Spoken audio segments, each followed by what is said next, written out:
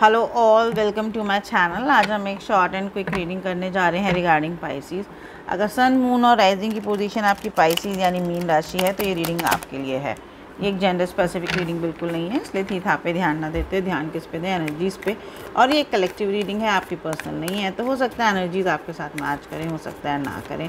अगर मैच करती है तो क्लेम करें, अदरवाइज लीव इट। इसमें हम चेक करेंगे कि नवंबर 2022 का जो टाइम पीरियड है वो आप लोगों के लिए कैसे जाने वाला है। So please angels and universe guide me for Pisces Meen Rashi for November 2022. So let's see Pisces tarot आपके बारे में क्या कहता है। एज वैसे भी 8 नवंबर को लूनर एक्लिप्स होने वाला है।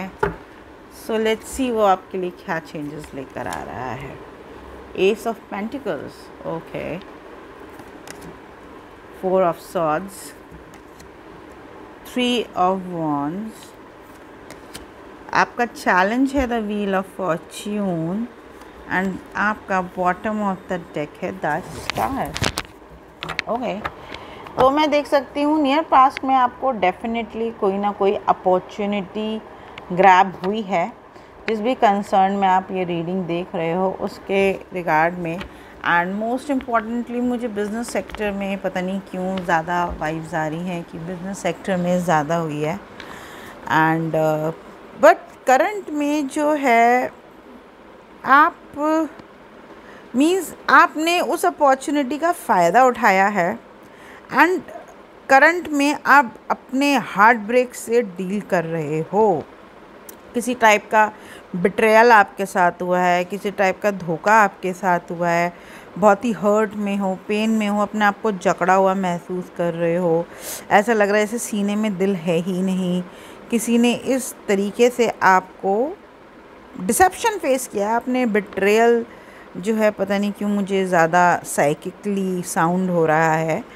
एंड अपॉर्चुनिटी तो फॉर डेफिनेटली आपने ग्रैब करी है एंड इससे बाहर निकलने की भी आप जो है मुझे कोशिश करते हुए नज़र आ रहे हो। नियर फ्यूचर में आप मैनिफेस्ट कर रहे हो। आप जो है आपने उस अपॉर्चुनिटी को ग्रैब करके जो है अपने बिट्रेयल से तो ओवरकम होने की कोशिश की है। आपने खाया तो फॉर श्योर, या तो आप खा चुके हो या प्रेजेंट में आप खाने वाले हो, ठीक है ना, या आप खा चुके हो, आपके सामने अभी तक आया नहीं है। जो चांसेस है माइट बी कि नवंबर मंथ में आपके सामने आ जाए।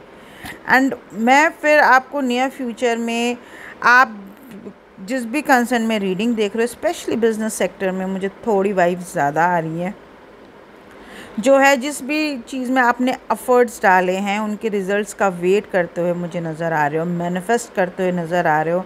अपॉर्चुनिटीज़ आपको मिलेंगी, ठीक है ना। काफ़ी एम्बिशियस होते हुए आप मुझे नज़र आ रहे हो एंड बहुत ही राइट डायरेक्शन में आप चलोगे। इस धोखे से आप बहुत बड़ा सबक सीखोगे एंड जो है आपको जैसे बोलते हैं ना, फिर सिर्फ दिमाग में एक ही चीज़ चलती है, भाई मेरे को सक्सेस चाहिए, मुझे प्रोग्रेस चाहिए, मैं अपनी लाइफ में कर क्या रहा हूँ या कर क्या रही हूँ, मुझे सिर्फ मूव ऑन करना है एंड वो भी एक राइट डायरेक्शन में करना है। सिर्फ इम्प्रूवमेंट की तरफ ही मुझे बढ़ना है। तो डेफिनेटली आप उस अपॉर्चुनिटी का, उसमें जितने भी एफर्ट्स डालें उस सबका फ़ायदा उठाते हुए मुझे नियर फ्यूचर में नज़र आ रहे हो एंड कंक्लूजन का वेट करते हुए नज़र आ रहे हो, रिजल्ट्स का वेट करते हुए नज़र आ रहे हो एंड इस बिट्रेयल से भी ओवरकम होने की कोशिश करते हुए मुझे नज़र आ रहे हो। या तो ये आप खा चुके हो, आपके सामने अभी तक रिवील नहीं हुआ है, या आप खाओगे, है ना। एज हमारा चैलेंज है द व्हील ऑफ फॉर्च्यून, तो यही ज़्यादातर तो मुझे ये लग रहा है एज हमारा चैलेंज है द व्हील ऑफ फॉर्च्यून कि बिट्रेयल तो आपके साथ हुआ है बट हिडन है, सिक्रेटिव है, जो अभी तक आपके सामने आया नहीं है। जैसे बोलते हैं ना, आँखों पे पट्टी बंधी हुई है and you are thinking oh my God everything is so fine so beautiful, but it's not. आपकी पीठ के पीछे क्या हुआ है आपको इसका इल्म तक नहीं है। तो इसी वजह से द व्हील ऑफ फॉर्च्यून आपके चैलेंज के रूप में है कि जो चीज़ें आपके लिए ठीक हैं या आपकी लाइफ के लिए ठीक हैं, क्या आप वो होने दोगे? इस बिट्रेयल को या इस डिसेप्टिव मोड को अपने ऊपर हावी होने दोगे? आप अपनी जितने भी एफर्ट्स पुट करे हैं उन सब का रिज़ल्ट जो है उसकी वजह से डिले करोगे, या उसमें जिसे बोलते हैं ना इम्प्रूवमेंट आने की बजाय उसे डाउनफॉल में ले आओगे। एज़ हमारा जो बॉटम ऑफ द डेक है द स्टार है, इसका मतलब क्या है, डेफिनेटली आपकी कोई विश फुलफिलमेंट होने वाली है, बट वो अभी इतनी नज़दीक नहीं है कि मैं अभी बोलूँ आपको इन प्रेजेंट में हो जाएगी या नियर फ्यूचर में हो जाएगी। नहीं, विश फुलफिलमेंट तो डेफिनेटली आपकी है, बट आपको जो है थोड़े एफर्ट्स और डालने पड़ेंगे, कॉज आपसे थोड़ी दूरी पर है वो, डिस्टेंस पर है वो। जब तक आप इस चीज़ को ओवरकम नहीं करोगे या इसे पहचान कर इस पे जिसे बोलते हैं ना झंडा लहराना, विजय का झंडा लहराना काइंड ऑफ, वो आप नहीं करते हो कि मुझे फ़र्क ही नहीं पड़ता इससे, मेरा सिर्फ और सिर्फ फोकस जो है मेरी प्रोग्रेस पे है, मेरी इम्प्रूवमेंट पे है, मेरी सक्सेस पे है, that's it, I don't care anything else. तो फिर आप देखिएगा कि ये जो चैलेंज है और ये जो विश फुलफिलमेंट है, ये अगर आपके 10 स्टेप्स दूर है तो ये आपसे सिर्फ 1 स्टेप दूर रह जाएगी। पाइसीज़, आपको जो है बस अपनी पॉजिटिविटी जो है वो रीगेन करनी है एंड अफेक्ट नहीं होने देना है। अगर कुछ आता भी है सामने तो ठीक है, यूनिवर्स ने कुछ और बहुत अच्छा सोच के रखा है एंड डेफिनेटली सोच के रखा है, बस इसलिए व्हील ऑफ फॉर्च्यून आपका चैलेंज है। क्या आप उस मोड में जाकर सब बर्बाद कर दोगे एंड जो यूनिवर्स अनफोल्ड करना चाहता है उसे अनफोल्ड होने दोगे, या फिर यही सब कहानी आप लेकर बैठ जाओगे। एरी, कीप योर हार्ट ओपन। पता नहीं क्यों मुझे वाइब्स आ रही हैं, जिस भी पार्टनर से आप डील कर रहे हो बहुत स्ट्रॉन्ग एरीज राशि का है, मेरे मुंह से पता नहीं क्यों बार बार एरीज निकल रहा है। सो माइट भी अगर ये आपके पार्टनर हो तो देख लेना, थोड़ा ज़्यादा ध्यान देना। आप यूनिवर्स बोल रहे हैं कीप योर हार्ट ओपन, अपने दिल को खुला रखो, है ना।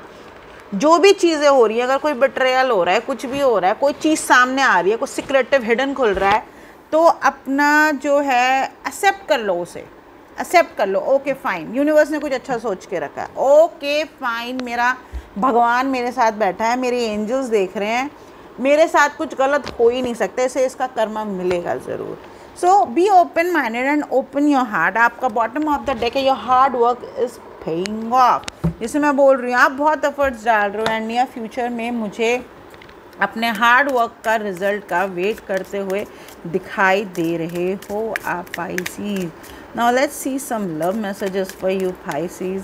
Please angels guide me for Pisces for November. Oh my God, there are to many, I am gonna take these. Pisces for November 2022। Chemistry, there is a strong magnetic attraction here. आप जिस भी concern में reading देख रहे हो ना, आपके जो भी लव्ड वन हैं उनके साथ आपकी केमिस्ट्री तो गज़ब की है, कमाल की अंडरस्टैंडिंग है और एक मैग्नेटिक पुल है। अगर आप लोग लड़ते भी हो ना तो ऑटोमेटिकली वो लड़ाई ख़त्म हो जाती है, कुछ मैग्नेटिक पुल है, गज़ब की केमिस्ट्री है आप दोनों के बीच में, तो आपको डरने की ज़रूरत नहीं है अपने लव रिलेशनशिप के लिए या अपनी मैरिज के लिए। सी, हमारा बॉटम ऑफ द डेक क्या है, dissipation. Someone is wearing a false self mask in this relationship। जो मैं आपको बोल रही हूँ, कुछ डिसेप्शन है, या तो आप फेस कर चुके हो बिट्रेयल, या इन फ्यूचर करोगे, या प्रेजेंट में करोगे, तो समथिंग इज देयर पाइसीज। थोड़ा आँख नाक और कान खुला रख के, this is a confirmation for that. That's all I have for you. Hope this reading helps. All the very best and thank you so much.